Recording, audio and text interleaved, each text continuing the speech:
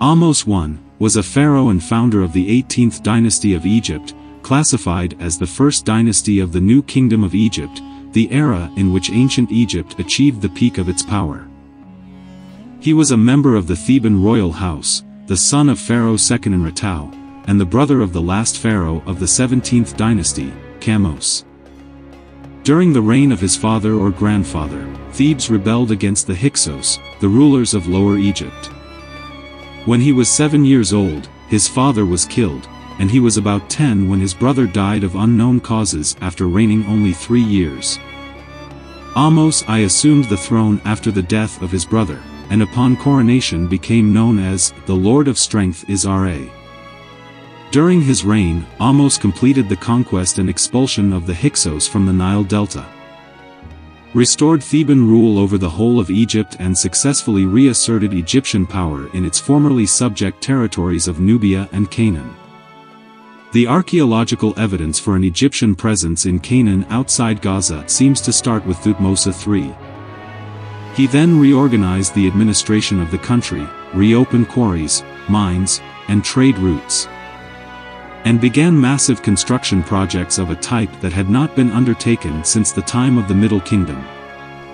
This building program culminated in the construction of the last pyramid built by native Egyptian rulers. Ahmose's reign laid the foundations for the new kingdom, under which Egyptian power reached its peak. His reign is usually dated to the mid-16th century BC. Ahmose descended from the Theban 17th dynasty. His grandfather and grandmother, Senectenra Ahmose and Tetisheri, had at least 12 children, including Sekenenretau and Ahotep I. The brother and sister, according to the tradition of Egyptian queens, married and had sons Ahmose and Ahmose, as well as several daughters.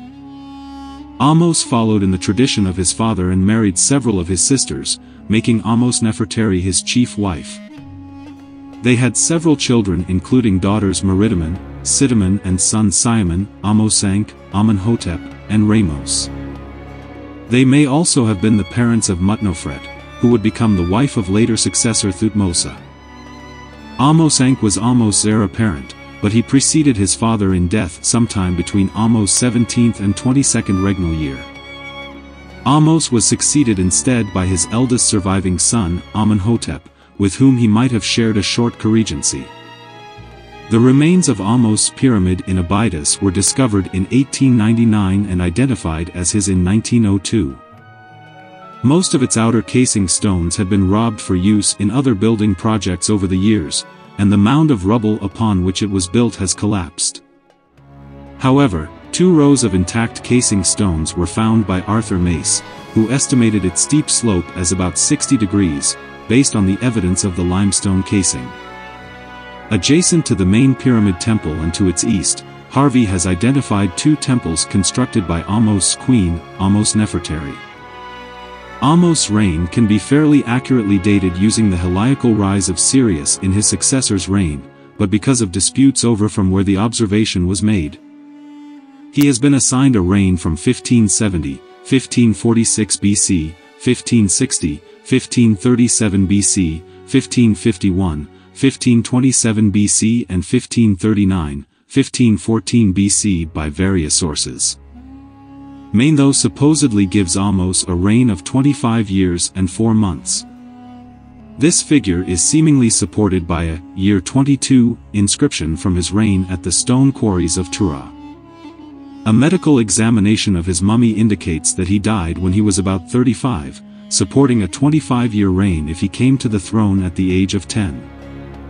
The radiocarbon date range for the start of his reign is 1570, 1544 BC, the mean point of which is 1557 BC. Ahmose I's mummy was discovered in 1881 within the Deir el-Bahari cache, located in the hills directly above the mortuary temple of Hatshepsut. He was interred along with the mummies of other 18th and 19th dynasty leaders Amenhotep I, Thutmose, Thutmose II, Thutmose III, Ramesses I, Seti I, Ramesses II, and Ramesses IX. Thank you for watching. Don't forget to subscribe us and like us.